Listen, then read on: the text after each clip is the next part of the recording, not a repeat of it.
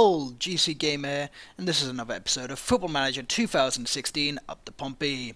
Last time you saw me and we heard from each other was a few weeks ago, so I apologize for that. I had to go and have an operation, so I've kind of been out of action for a couple of weeks. Now I'm back, better than ever, and ready to bring you the next episode. So last time we spoke there was 10 games left, and we could make the championships with 10 games remaining. Unfortunately, just as usual, Portsmouth underachieve.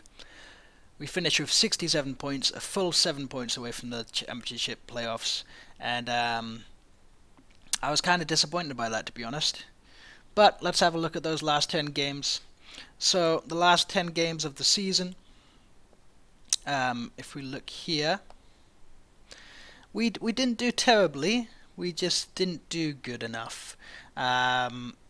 So here are the last 10 games of the season. Quick little review.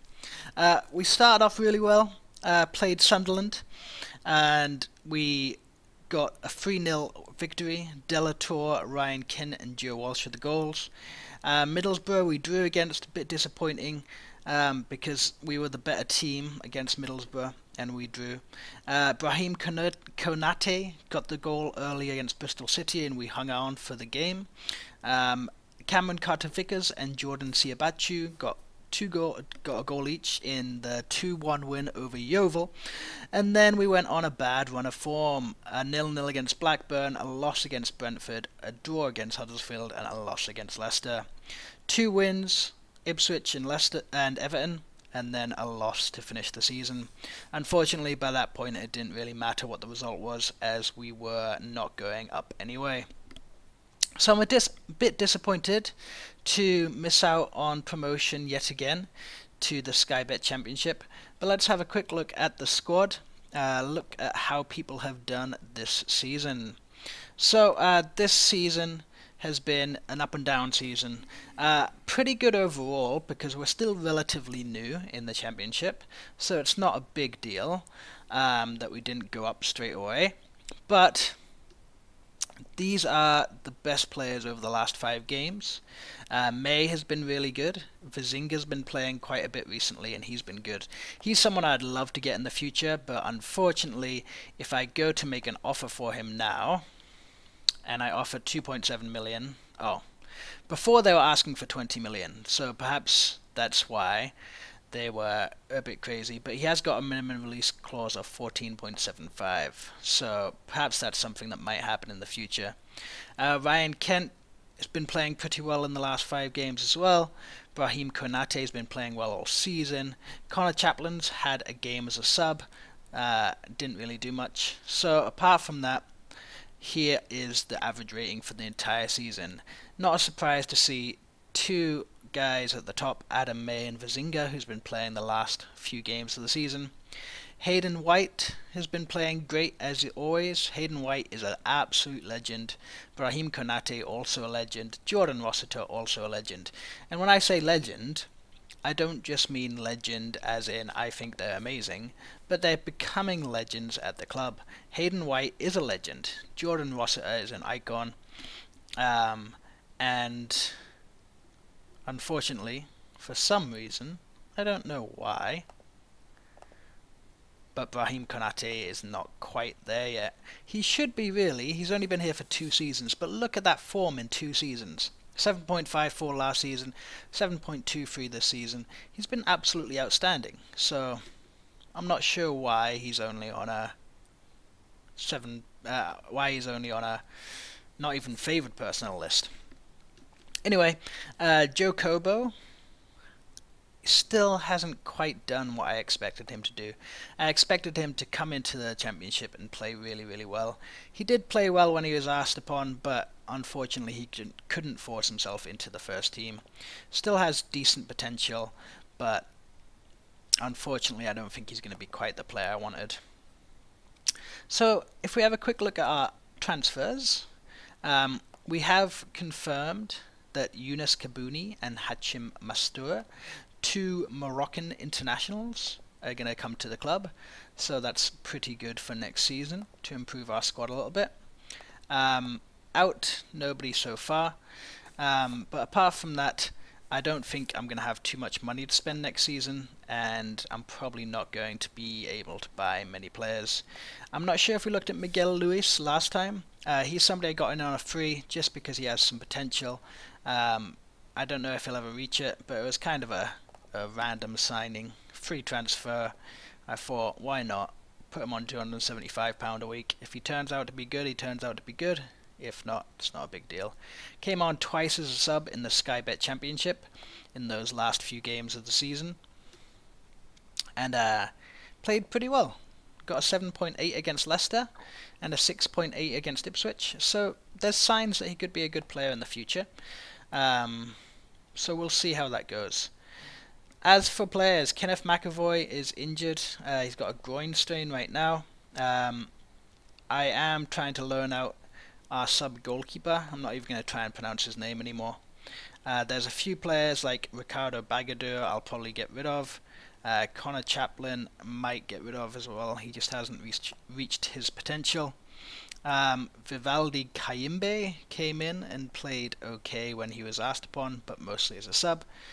So apart from that, there's not many players I have to get rid of. I would like to see Jordan Siabachu score a few more goals. He's only scored 9 in 30 starts and 17 subs, whereas Delator scored 9 in 17 starts and 3 subs. So we still need someone who can score a few more goals. I think that's one of our problems, if we look at the league table, is in our goal scoring. If we look throughout the season, I scored 52 goals and conceded 51. So my defence is pretty good. My defence is up there with some of the best teams in the league. If we just look at defence, I'd be in the playoffs. But if we look at goals scored, I am one of the lowest goals scored in the league. Let's actually look at that. Stats, team detailed, and stats, team detailed. Okay, yeah. So if you look at, where is it? Goals scored. Goals. Wolves have 80. I am tied 20th with 52. If we look at goals conceded, QPR conceded the least with 36. I'm 7th with 51. So it wasn't easy to score against us, but we just found it difficult to score. Perhaps this future transfer of Hachim Mastur could help. He can play attacking midfield or striker. He's got good dribbling, good crossing, but not great finishing. So I'm hoping that he can set up some goals rather than score them, even though he scored 10 in Serie C with Brescia. But apart from that, I might need to buy a new striker. And to be honest, Jordan Siabachu, I don't know if I can keep him. 1.3 million. I know he's relatively young, 24, but he just hasn't done what I thought he was going to do. I thought he was going to get this. I thought he was going to get like 17 goals or more, but he didn't. So I might need to transfer him out. So goals for next season. I want to improve on our finish. I would love to be in the playoffs next season. I would love to get maybe 6th next season, just scrape in the playoffs and see how we do there. I'm not expecting automatic promotion because I still think our squad needs some improvement, but I would like to see us get into the top 6. If we look at our team report and we look at comparison, all positions, you'll see that we've actually got some decent stats. Decisions and first touch are good. Passing, pretty decent. Strength, pretty good. The problem we have right now is we are the worst team at work rate and aggression. So I might need a few players who kind of can kick ass, to put it bluntly. As for our attack, finishing, we're 15th in the league. Jumping, we're top of the league, which is nice. So we're okay for attack. Midfield, that's where we're losing some ground. Defense, not so good at heading and jumping. So we might be conceding goals a lot from corners. So it's interesting to look at some of this stuff. Also, I would like to quickly look at, where is it, squad depth, our squad depth. Now you'll notice that lots of our best players in different positions are on loan. That's something that as we get into more seasons into the Championship, and definitely as we get into the Premier League, I don't want to rely on loans to be our best players. Even though they haven't been playing all of the time, apart from Carter's Vickers, they haven't been playing quite as much as our normal starting players. But, I mean, Jordan Rossiter has, because he's a legend. But, really, there's not many people in our squad who are like players who are permanent contracts, who actually like are amazing in their positions. I mean, they're good, they're just not amazing. So that's one thing I would like to improve. Adam May has come on outstandingly this season. He's started to play a lot. This is the first season where he's been kind of a first team regular, and he's been amazing. So he could continue to improve, but already he's a decent player for Premier Division sides. So I'm happy with him. Zakaria Labyad came in, and he's been the best player on the left wing, but his performances haven't really shown that yet. So I'm hoping that next season he can push on a little bit and do a little bit better. If we look at our finances before we leave, I'm 2.5 million in the red. It's not a big deal, to be honest. We will get more money as the season progresses, as we go through pre-season and so on. That's where we get a lot of money. I don't predict we'll get too much of a transfer budget or too much of a wage budget, but we will see.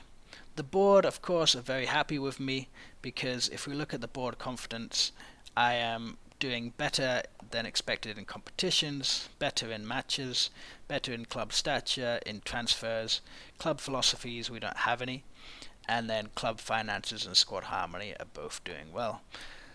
So overall I think they should be happy with me, and hopefully we'll get a new contract, maybe improve some of our stats such as reputation, team discipline, loyalty to players, some of these coaching stats too, and maybe they'll let me go on a coaching course. They won't let me. But apart from that, I'm pretty happy with how the season's progressed. I'm going to keep the same tactic. I have been using two tactics on and off, just to remind you. Pompey 1, which is retain possession, clear ball to the flanks, look for overlap, play wider, close down more and a higher tempo, and Pompey 2, which just replaces a defensive midfield with an advanced playmaker. So if there's anything else you'd like me to look at, any players you would specifically like me to look at, please let me know in the comments below. I love making these videos, so if you like them, please just hit that like button. It's a simple thing, but it makes me really happy when I see extra likes. And comment, subscribe, say hello, even if you're just a lurker. Sign up to YouTube if you're not already. Say hello. Ask me how my day is going. That would be nice. So thank you again for watching. Good night.